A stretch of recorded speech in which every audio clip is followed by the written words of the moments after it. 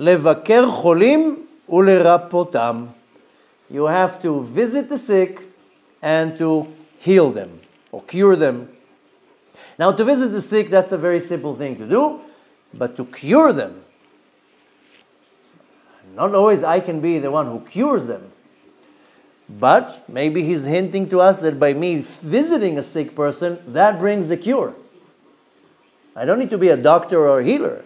I just need to visit the sick, and that will bring already the cure.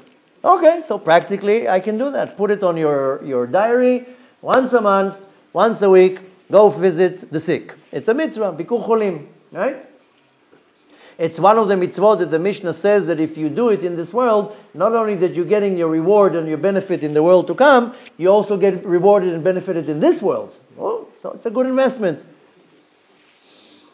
So he says, when you visit a sick person to heal them, כך ידוע שהשכינה, that's how we know, it's known that the Shechina, היא חולת אהבה מהייחוד. She's lovesick from the unity that happens between the Shechina and Hashem.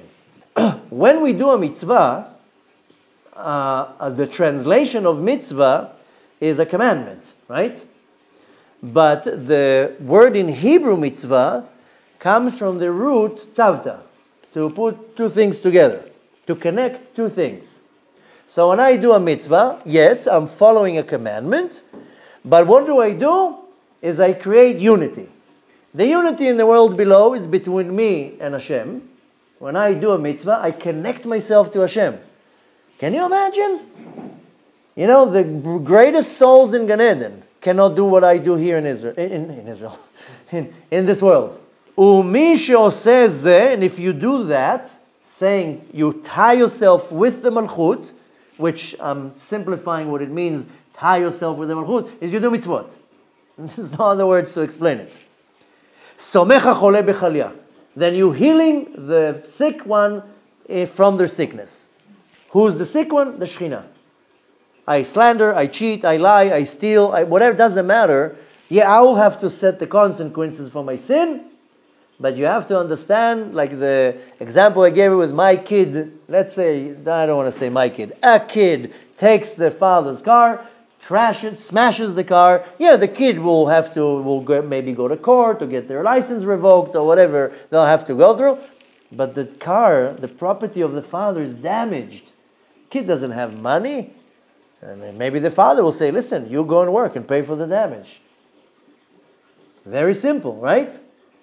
So taking that example is that, yeah, if I do a sin, I will have to set the consequences of my sin. I will be judged by the master of the universe. I will be punished. Or will have to do whatever teshuva I need to do. But there's still damage somewhere. And the damage goes in the Shechina, which I have to understand that it's in my responsibility to fix what I damaged. When a person becomes observant, what they are called Baal Tshuva, Chozer B'Tshuva, to do Tshuva, however you want to call it, it's not only to be good. You know, I was taught the first stage when you become Chozer B'Tshuva, stop with all the sins. Close the faucet. No more sins. Right? That in itself can take you a decade. First of all, as it says in the book of Tehillim, Sur Mera, and then Ve'aseh Tov. First, move away from all evil. Then start doing good. Not so simple. That can take you years to Sur Mera. But the advice I got, close the faucet. Nothing bad. Stop everything. By stopping, you at least, you're stopping the damage. Once you are able to stop the damage from happening, now start doing good. Now start building yourself, and later on, after you are able to do good and build yourself, now go start fixing all the damages. You can't start your tshuva by first saying, let me first fix all the damages. Because if you continue doing damages, then you didn't do anything. First, stop doing damages. Period. Wait a year, half a year, 2 years, 10 years, whatever it takes. Now start simultaneously doing good. And once you reach to a certain maturity in your spiritual growth, then Hashem sees that you're ripe, then Hashem is going to start throwing at you all these challenges where you're going to have to, and you will be required to fix all the damages. That's why I told you about teshuva in the beginning, everything looks great. In the first year or two, everybody's great, all the rabbis are amazing, all the classes are amazing, all the community, everything is great and amazing, till they get the reality check after a year or two or 3 or 5, and then they figure out, wait a minute, that's not all amazing here, but I'm already all the way in, my feet are already stuck in the mud, now let me try to figure it out. It's like the story I told you with that family that converted, that I told her, yeah, for the first 2, 3, 4 years of your conversion process, everything looks great. And the second you come out of the mikveh, the Yetzer Hara hands you the towel and starts all the challenges and all the difficulties and all the tests. And what happened the last 5 years? Oh, well, you're running, you're just preparing. Same thing here. First, damage control. Stop all the damages. Then start doing good, but only after that, when you're already, I call it, spiritually matured, then Hashem is going to start throwing all these challenges at you, because the challenges are going to be the ones who clean you, purify you, and that's how you pay your debt, basically, your spiritual debt. We spoke about it the other day. How do you end up paying your spiritual debt?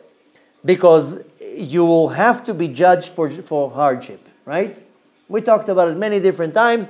What cleans the damage that you did? Yisurim, hardship. That's how it is. There's no other way around it. You can't buy the heavenly court. There's no bribes here. There's going to have to be Yisurim. That's how it works. Yisurim kalim. Some of the hardships are minor. Somebody took your parking spot when you were in a rush. Or the Talmud says Yisurim can be that you put your hand in the pocket, you wanted to take out a quarter and came out a dime. That's also considered Yisurim. So, but there's many different types of Yisurim. How do you go about to not have the Yisurim? That you bring Yisurim of Torah on yourself. Say, I'm going to take on myself to learn 2 hours at 4 o'clock in the morning. That's Yisurim. You lost sleep, you're tired. You know what it is to learn 2 hours? Sit and I'm learning. Right now what you're doing is listening. You're not learning, by the way. Not to chas v'shalom offend anybody. Now you are listening. It's not really learning.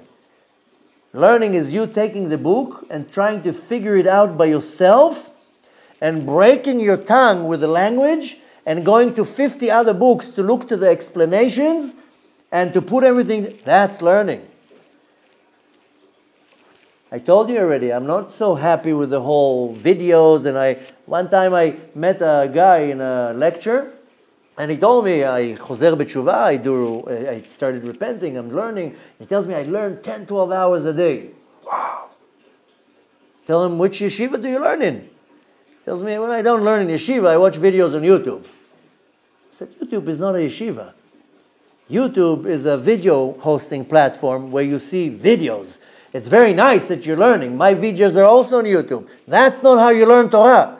You learn Torah with a book, where you need to use your brain, where you need to break yourself to understand the question, the problem, the difficulty, the language.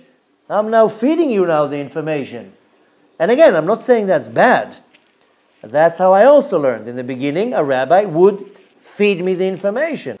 But really learning, that you have to figure it out by yourself. Now go to all the commentaries, look for the commentaries, the hints, the issues, putting them all together. So don't be discouraged. Don't turn the video off and say, okay, that's it. Rabbi Anava said videos are not good. It's better than nothing. You're driving to work, put a class on the way to listen to something. It's going to go on the meter of learning Torah. Don't worry. But the rules in learning Torah is that if you did not understand what you learned, it's like as if you didn't learn it, and you're not getting the reward, or the sachar of the Torah. Don't worry, when you watch a video, you get a reward for learning Torah. But that's good, that's free time. That's when you need to get your information together.